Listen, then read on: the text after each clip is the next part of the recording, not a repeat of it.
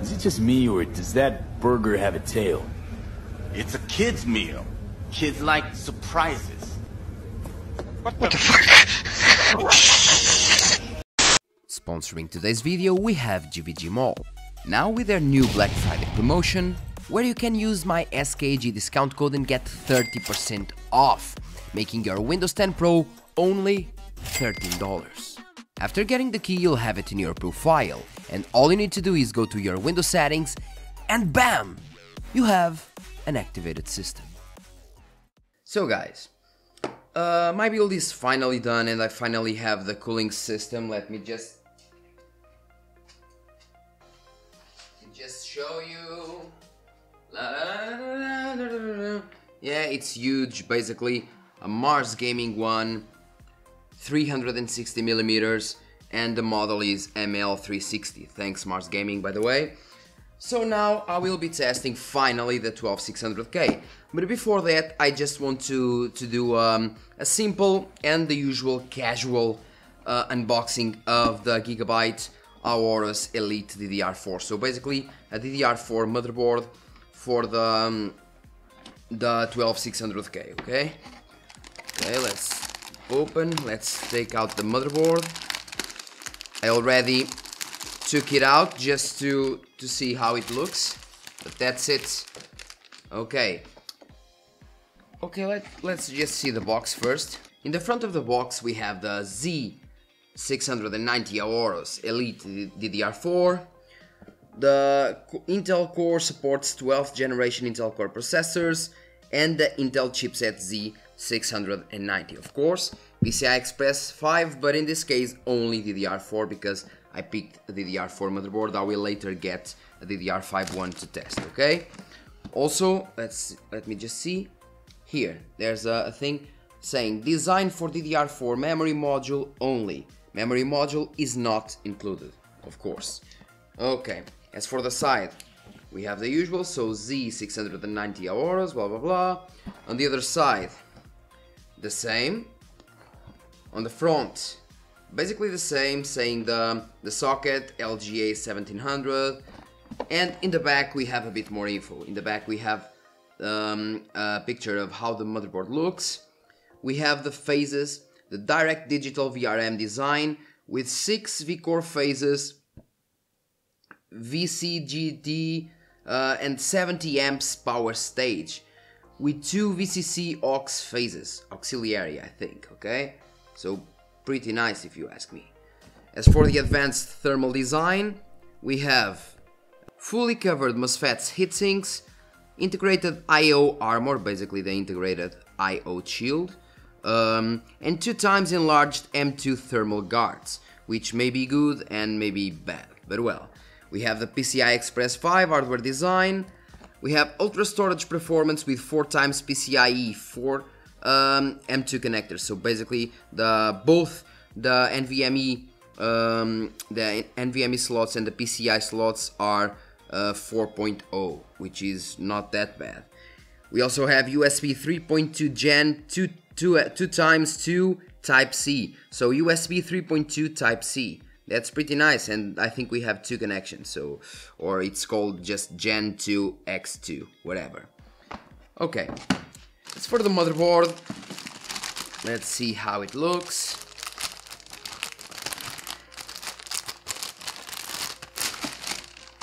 Okay, and let me tell you right away. Because it is heavy. Let me just adjust this a bit.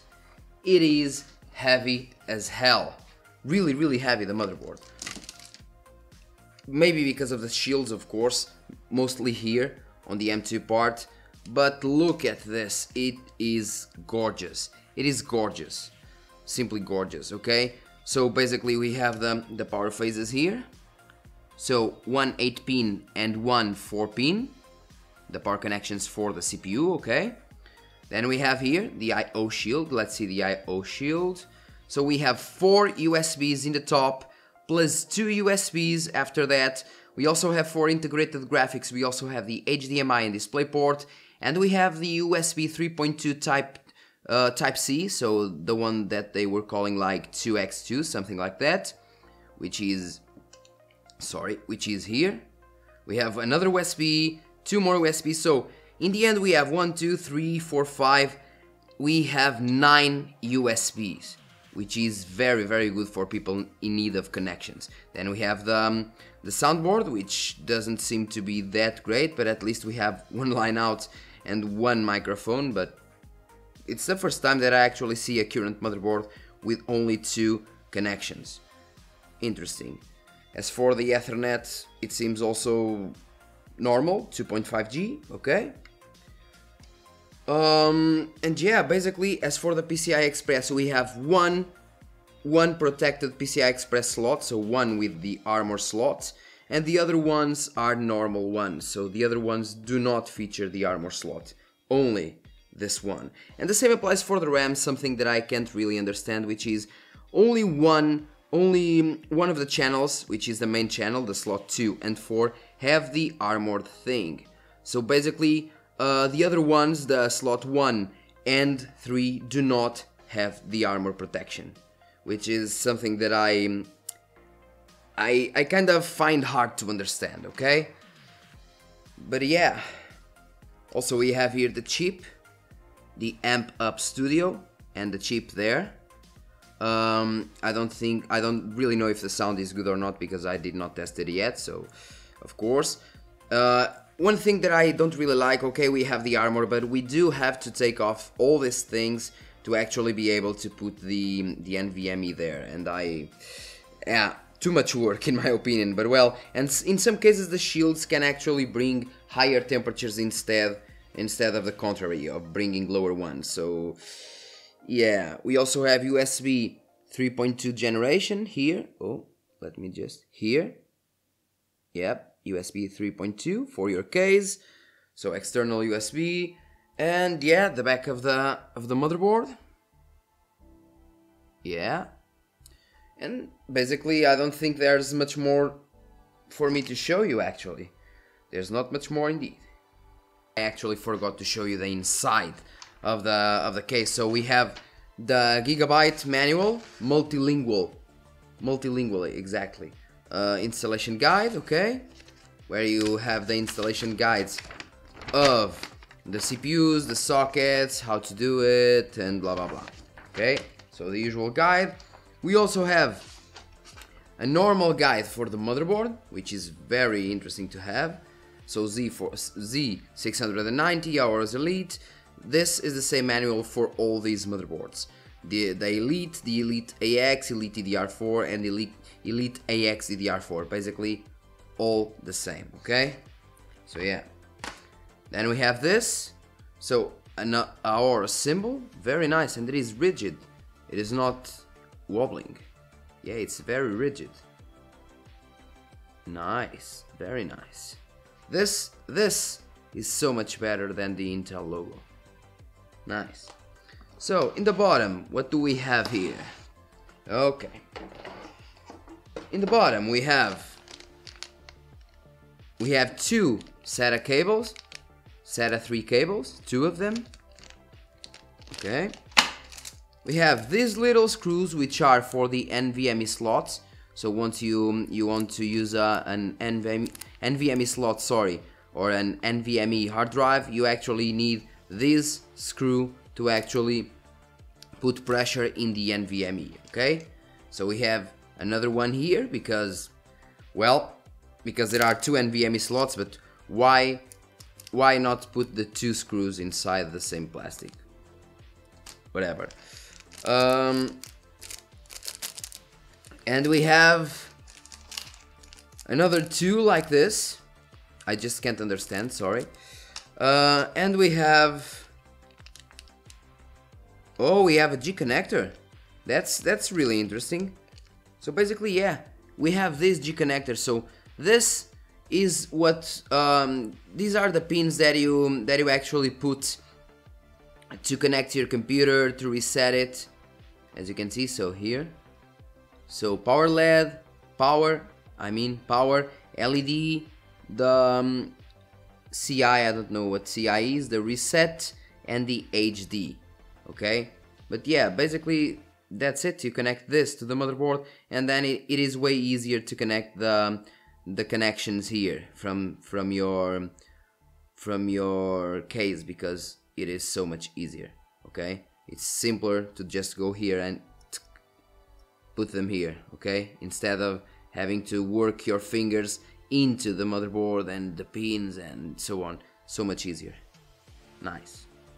Now, as for the Core i5 12600K, it is basically as basic as it can be. So as for the package, Intel changed a bit the design, going from, for example, the 10th gen to the 11th one. For example, as you can see here, the design is the same as the 11th one. This is the 11400F, and this is the 12600K, this one. So basically the design is the same with some exchange of the colors, but it is basically the same. As for the 10th generation, it is already different. So yeah, it is different. The colors, the type, the font, sorry, everything is different basically. So yeah. And well, in the front we have the 12600K, LGA 1700, 12th gen i5. On the side we have the barcodes.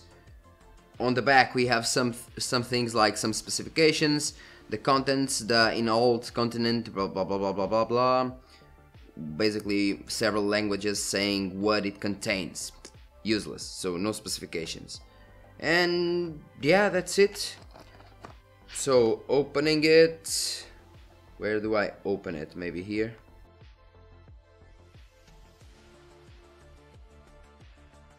So opening the case, we basically have a manual. So we have the manual where the sticker is. So the sticker is in the manual. You can simply take it off and put it on your case, or everything you want, on your table, whatever, on your fridge. You pick. A nice touch, something that I haven't seen before. And then we have this piece of shit cardboard where the CPU is, and basically that's it. A piece of shit cardboard there is doing some damage here. I'm failing. Okay, so basically here it is, the CPU, okay? 12600K. And well, my friends, that's all for today's video. Thanks a lot for watching this casual unboxing.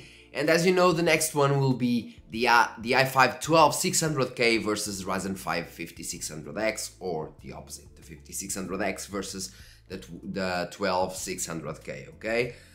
With several tests in several games. I managed to do all the tests before my 5500X just burned, okay? I managed to do almost every test aside from the Cinebench, so that's why we're still having that video. Thanks a lot, and see you in the next one.